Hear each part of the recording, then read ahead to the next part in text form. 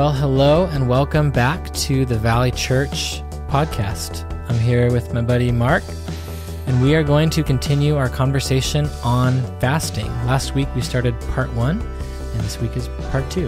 Last week was also kind of a continuation of our series through the Gospel of Matthew, Matthew chapter 6, verses 16 through 18. And this week is basically the continuation of that topic of fasting as we as a church are working on the spiritual practice of fasting. Fasting part 2. Sweet.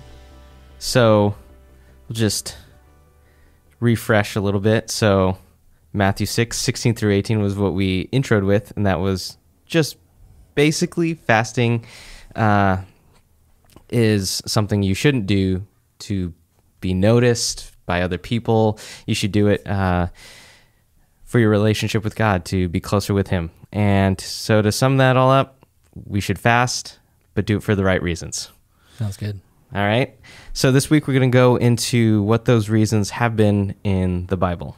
Cool. So as I was researching, I actually realized how much fasting was in the Bible. I don't know why I've not noticed the word fasting or a mention of not eating or drinking water a lot of times in the Bible, but I missed it before. So this was very eye-opening for me as I was researching, and just really cool. So if you're like me and you didn't realize how much fasting existed, it's okay.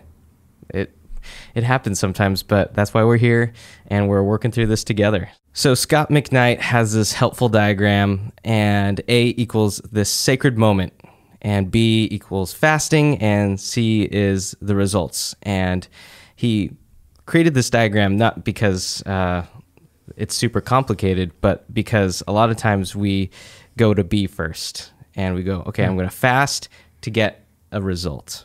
And when in actuality he says it's more important to start with the sacred moment, this yearning for God, or a moment that you want to have with God, be in His presence, what have you, and then go, and because of that, then go to fasting, and then you get the results of that, but not necessarily trying to do the fasting first to get the results, and then hoping, I get this sacred moment out of it. So interesting. That's good. That's good. Yeah, I never heard that before. I have not heard it either, and I thought it was super valuable. And as we read these scriptures that we go into, I think it's extremely helpful. So, if I might add, it reinforces the concept that the spiritual disciplines are not ends in and of themselves. They are means to an end. They are how we train ourselves to be more like Jesus. And so fasting for the sake of fasting is not what we're after. It's for the sacred moment, and then the result of what God does in us after that. And so I love that. I do too. So I'm only going to talk about like a few. They're all kind of wrapped together, which is kind of complicated because it's hard to have just isolated subjects with fasting because they kind of intermingle a little bit, because we're going to talk about all the circumstances that people fasted in the Bible. They kind of mingle together. They could be. They kind of bleed over into each other just because God's way bigger than just one little subject here. So we're going to talk about repentance, grieving, knowing God, and pleading to Him or asking Him, that type of thing. So those are the 4 that we're going to look at. Those are the 4 we're going to look at today. Fasting for the purpose of repentance, grieving, knowing God, and then pleading for something. Pleading for something, yes. Okay. So for repentance, Scott McKnight, you're going to hear this name a lot throughout this whole little talk here, because he's a really smart guy, and he has a lot of good thoughts on fasting. So he says this: the most common form of fasting in the Bible will surprise us. The most common form of fasting is in response to the kind of sacred moment when Israel is called to confess sin. I call this kind of fasting body turning. So his thought is, we confess with our mouth, we repent in our hearts. So a physical, like denying yourself of food, is a way for our whole body to engage in repentance, which is a really cool thought. And like we sort of do something similar with worship. We raise our hands to show like I'm surrendering to you, Lord. Like, and we kneel to kind of our as a physical heart posture, so to speak. So this is something similar where your body can participate in the act of repentance, that's pretty cool. Yeah. Arthur Wallace says, mourning over personal sin and failure is an indispensable stage in the process of sanctification, and it is facilitated by fasting. So here's a couple examples in Scripture. 1 Samuel, really cool book. You should read it. But in the beginning, the ark was stolen by the Philistines. Philistines are all throughout the Bible, and they're like the arch nemesis. And at this point, they stole the ark, and the ark, not just a box, not just a cool symbol even, but the ark was the presence of God. So when Eli, he was a judge of Israel, he hears that the ark is stolen, he falls over, and then dies, breaks his neck and dies. So the Philistines, while they have the ark, are basically being tortured by God. All these plagues and weird things are happening, and they're like, okay, I think we can do this. And then eventually they're like, no, we can't. We got to give this thing back. So they give it back, and then the Lord allows the ark to go back to Israel, and all the people of Israel turn back towards the Lord. So we have this scene here, and Samuel, the prophet, says this. He says, "Then all the people of Israel turned back to the Lord. So Samuel said to the Israelites, 'If you are returning to the Lord with all your hearts, then rid yourselves of the foreign gods and the Ashtoreths, and commit yourself to the Lord and serve him only, and he will deliver you out of the hand of the Philistines.' So the Israelites put away their Baals and their Ashtoreths and served the Lord only. Then Samuel said, 'Assemble all Israel at Mizpah, and I will intercede with the Lord for you.' When they have assembled at Mizpah, they drew water and poured it out before the Lord. On that day they fasted, and there they confessed, 'We have sinned against the Lord.'"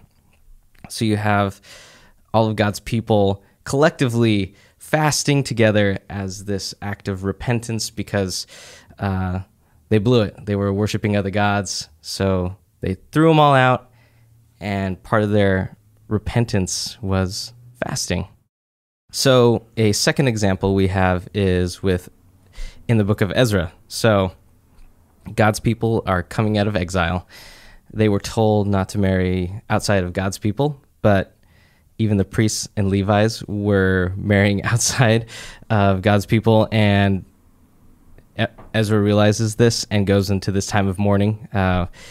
He tears his tunic, pulls out some of his beard hair even, and he goes into this little room, and while he was there, he didn't eat food, he didn't drink water, and he begins to mourn and basically repent for his involvement with the people of God. Example number 3 is in the New Testament with Saul.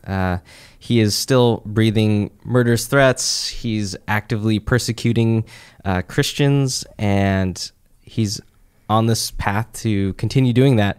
So Jesus appears to him, and Saul becomes blind and then does not eat or drink for 3 days.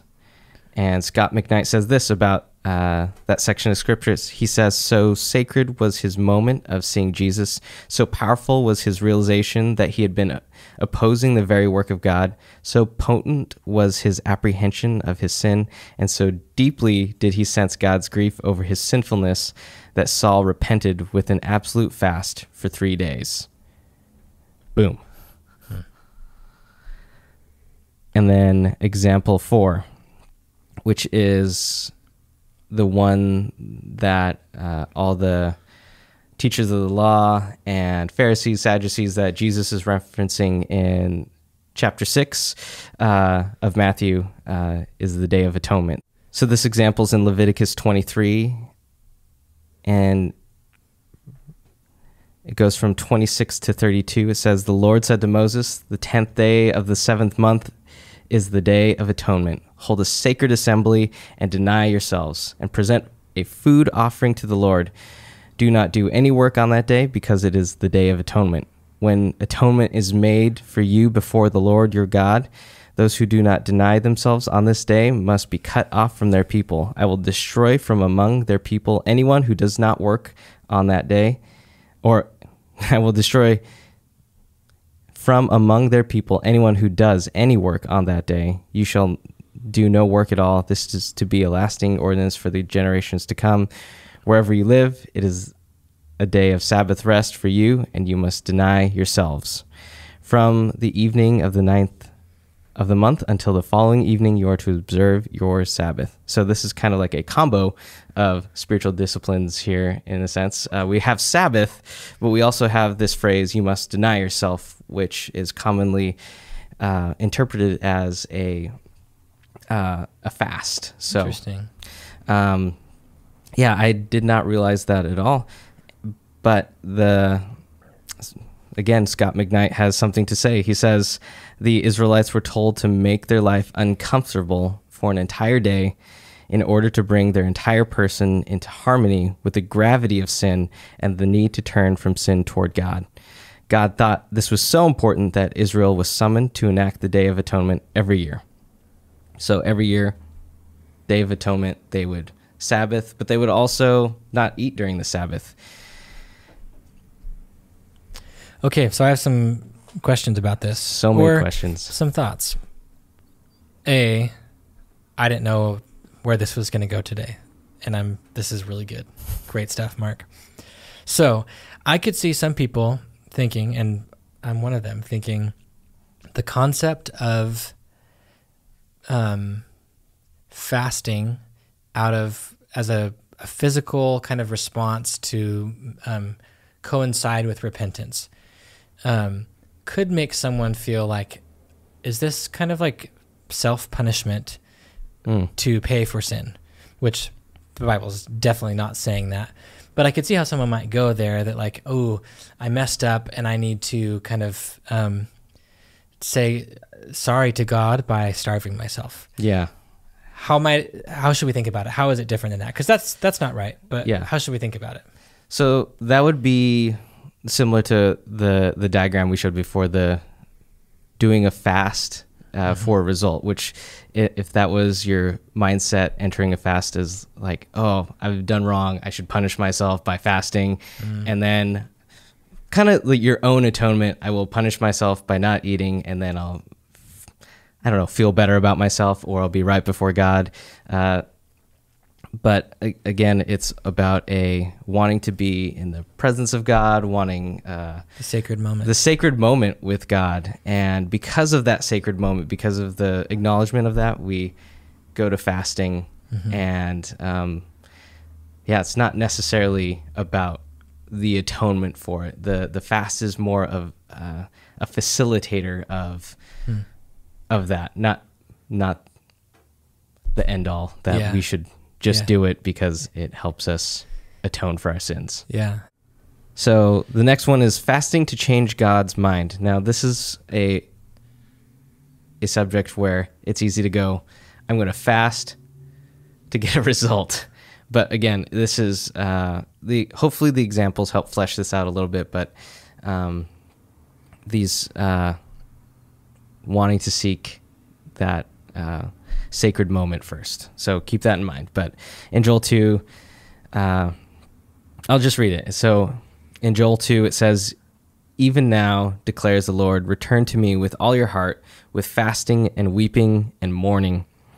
Rend your heart and not your garments. Return to the Lord your God, for he is gracious and compassionate, slow to anger and abounding in love, and he relents from sending calamity. Who knows? He may turn and relent and leave behind a blessing, grain offering and drink offerings for the Lord your God. So we have this section here where the Lord is calling for his people, return to me, stop doing what you're doing, with weeping and mourning and fasting. And Joel says, hey, who knows? He might turn. He might relent. Let's do it. Let's change God's mind. And it's just an example from Scripture where the right heart, mindset, even body like alignment with that has something, and it's hard to understand, but it does something with our pleas to the Lord. Mm-hmm. I was just thinking about the concept of mourning, how our Western culture, Americans particularly, we are not a culture that mourns well. In fact, I think we try not to.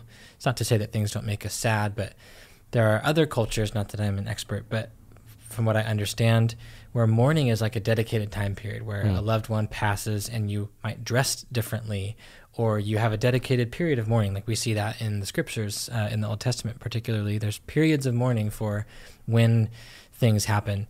And what I see here in Joel and other parts of the Old Testament is that there is a time to intentionally feel those feelings, whether it's repentance for sin, again, in this case in Joel 2, return to the Lord with all of your heart. And then I kind of think each of these fasting, weeping, and mourning kind of describes what it means to return to the Lord with all your heart. They're kind of like synthesizing and explaining.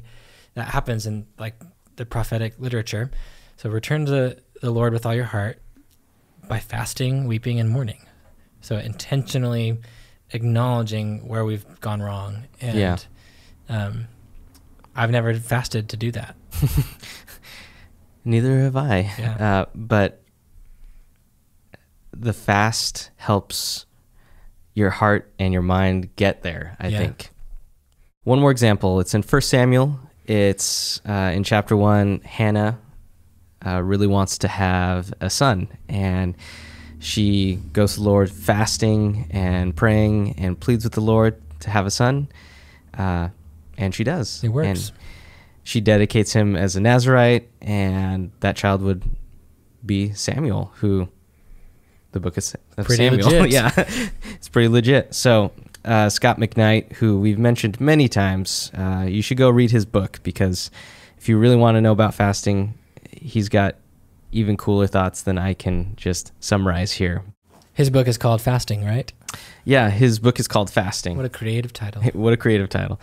So he says, fasting along with our prayer requests is not some kind of magic bullet to ensure the answer we want. Fasting doesn't reinforce the crumbling walls of our prayers like a flying buttress, nor is it a manipulative device. We fast because a condition arises, what we are calling the sacred moment. That leads us to desire something deeply. So fasting is not a way to manipulate God into giving you what you want, but it does show this seriousness of the request. That something is happening, not just in your mind, but also with your body as you plead before the Lord to change his mind.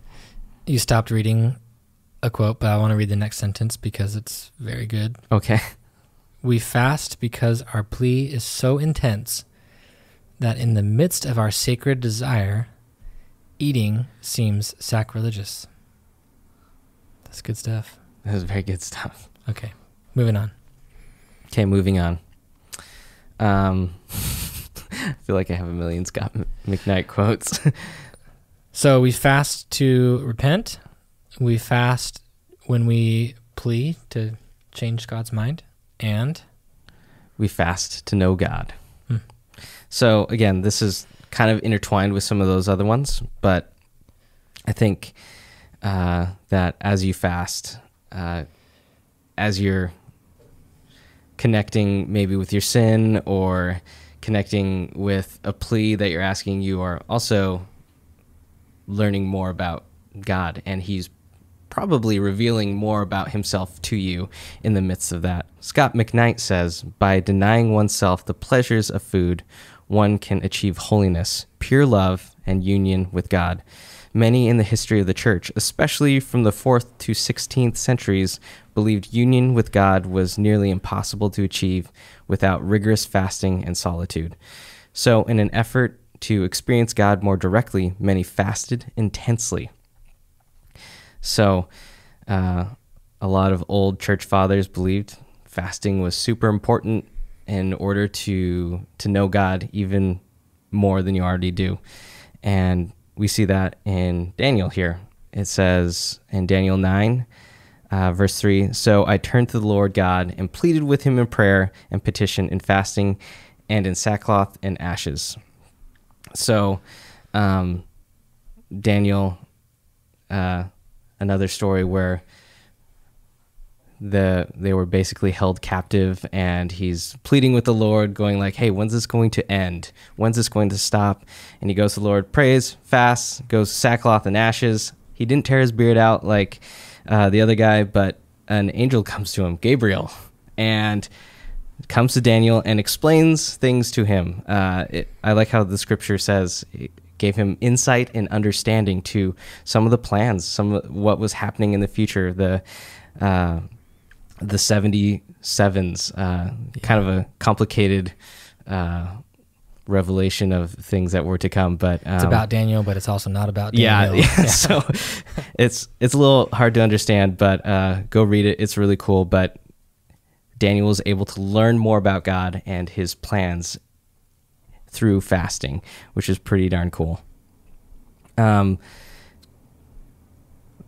next example, we have Jesus, the man himself. Who is Jesus? He needs no he needs no introduction. I feel like. Where are you gonna go with that? Yeah. What am I gonna say? He is Jesus. Yep. Jesus fasts for 40 days in the wilderness. So this is a super well-known set of scripture.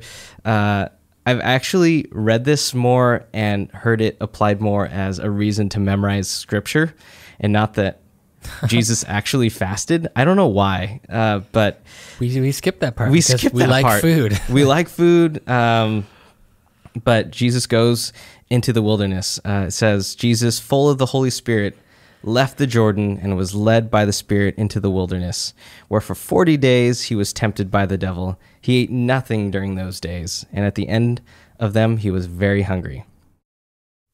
John Mark Comer from the Ruthless Elimination of Hurry says, Jesus was led by the Spirit into the wilderness because it was there and only there that Jesus was at the height of his spiritual powers. It was only after a month and a half of prayer and fasting in the quiet place that he had the capacity to take on the devil himself and walk away unscathed.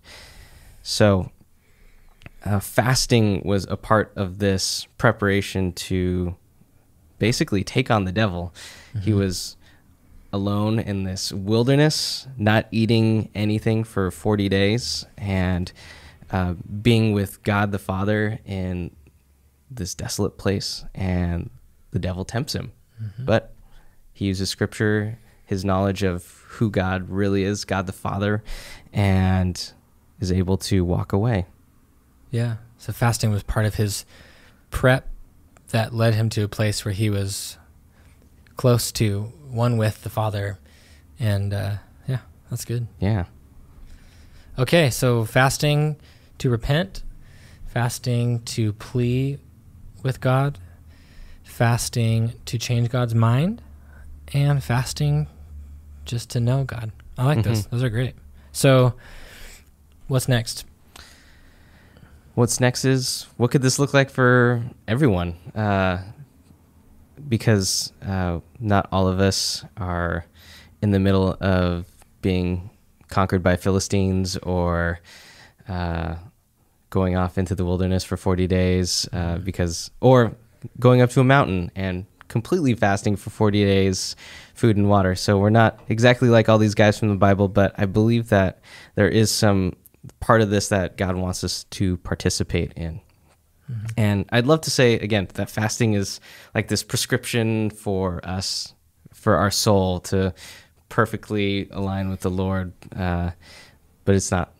It's Jesus is what we need. Yeah. And again, fasting is a way to help facilitate that, but we need to seek out that sacred moment and just be with God. That should be our first desire and what we want the most, not just doing something to hopefully get a result or plead with God that we want like a Tesla, because that would be really cool. And if I fast long enough, maybe I'll get it. But we want to seek that sacred moment with God. That could look like regular fasting. Dallas Willard says, when a person chooses fasting as a spiritual discipline, he or she must then practice it well enough and often enough to become experienced in it, because the only person who is well habituated to systematic fasting as a discipline can use it effectively as a part of direct service to God, as in special times of prayer and other service. So Dallas Willard says that basically the more you do it, the more effective it is.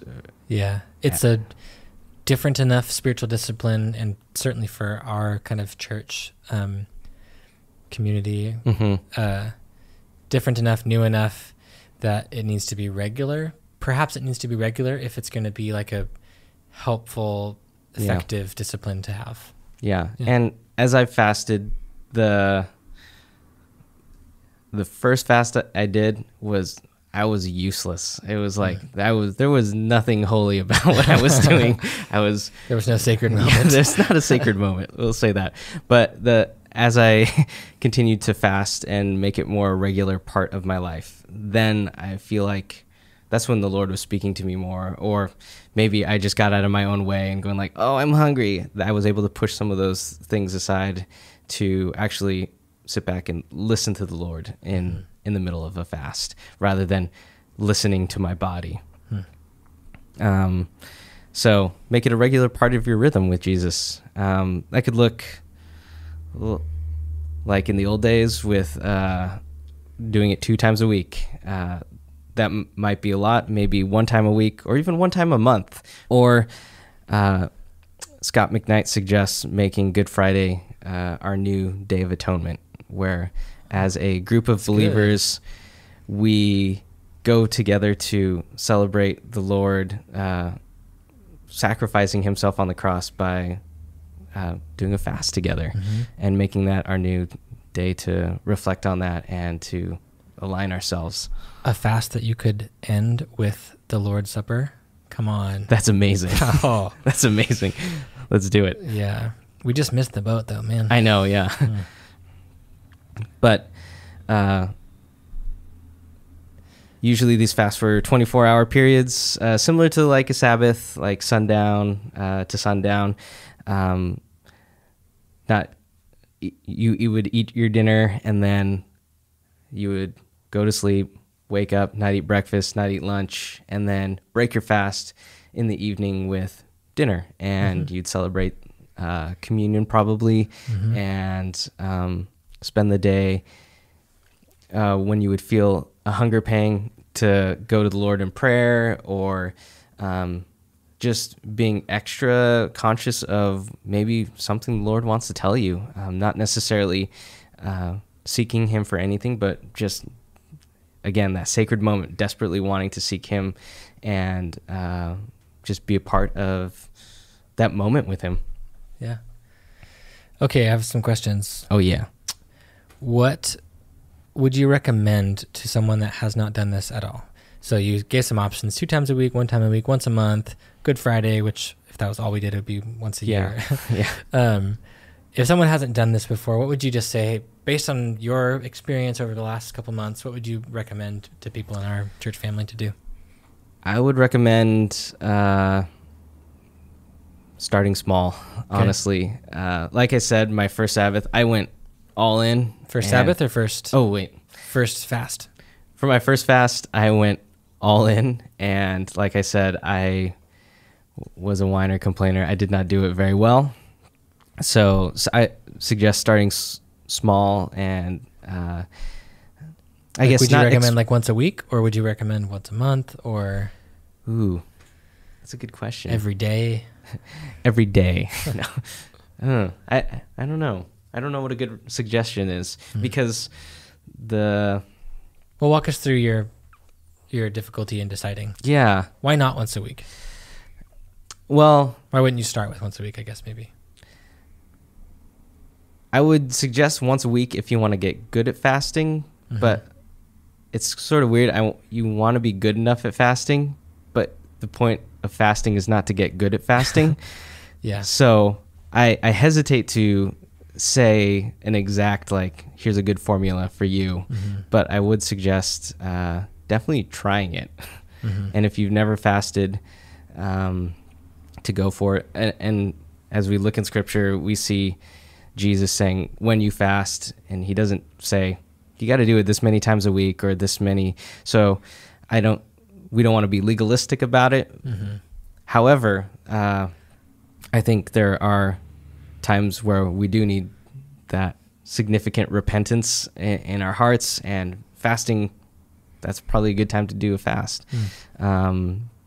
Maybe you're feeling distant from the Lord or something like that. Maybe that's a good time to fast. Obviously, I feel like those are different reasons than like you're seeking the Lord and trying to discover more about him. I feel like those are pretty good holy reasons, I suppose, and not for your own good. Yeah. So maybe try one fast, one a month perhaps, unless you kind of sense that maybe, if I'm kind of picking up on what you're saying, if you think in your life like you need a sacred moment, whether you're like facing a decision that you have to make, or you just like need God to show up, like in your marriage or in your friendships or in your finances, like pursuing a sacred moment and allowing fasting to be part of that could be a really great option. Yeah. I like that. Once a month to get you going. Try eating dinner, then nothing the rest of the night, waking up, not eating breakfast, and then maybe not lunch, and trying for the full 24. But I feel like if you stopped and broke your fast at lunch, that is a fantastic start. And probably doing more for your heart with Jesus than you know. Yeah, cool. I love it. And one last thing, we can also do what's called the diet restriction, and it has a place for those that maybe aren't able to participate in a full fast of not eating or drinking water or whatever because of their job or health reasons for some reason or another. But I feel like having an opportunity to have seeking that sacred moment is still there, even with a restriction. So cool. Well, I love this, Mark. I loved what you brought us today. I'm excited to try this, and I would guess, if I was a betting man, that we might have some times as a church that we fast, whether that's Good Friday or where we kind of collectively want to see God do something. I mean, we were just talking before we started recording that perhaps this is a time for a church family to fast with the pandemic. Like, not that we did anything wrong or caused it or anything like that. Not a fasting of repentance, but a fasting to plead with God to save us and to heal us and to end what's happening in our world right now. Yeah. Great stuff, Mark. Thank you very much for bringing this to us. And Valley Church, we love you. We miss you. We hope these teachings are a blessing to you and encouraging and helpful. And we hope that for those of you that are in our communities, I hope that the next couple of weeks where you guys talk about this discipline are awesome and helpful. We hope you guys kind of encourage each other and spur one another on to these spiritual practices. Yeah. We love you and miss you. See you later. We'll see you later.